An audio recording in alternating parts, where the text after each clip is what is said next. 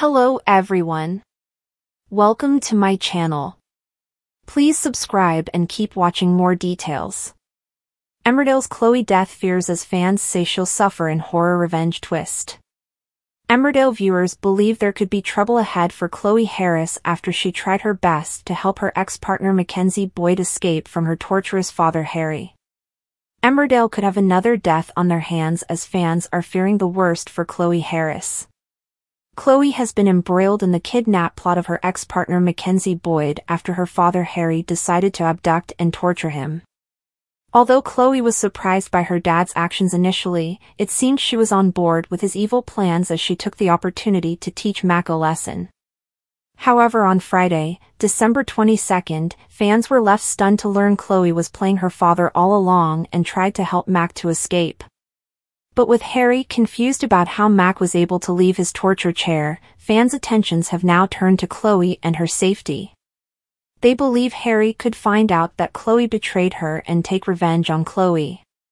Heading over to X, formerly known as Twitter, petrified fans shared their thoughts, with one viewer claiming, "Well, Chloe, you're in trouble."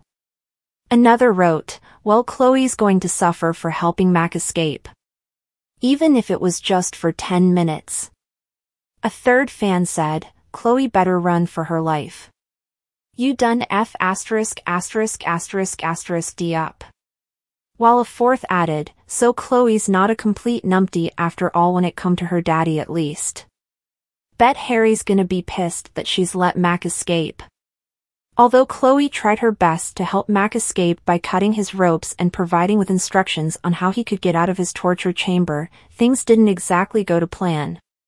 When Chloe was back at home with her father, Harry was desperate to check back on Mac. Trying to derail him, Chloe was unsuccessful as Harry made his way back to see Mac.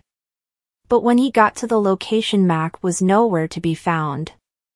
As fans were convinced that Mac made a run for it, at the end of the show, Harry was seen talking to Mac.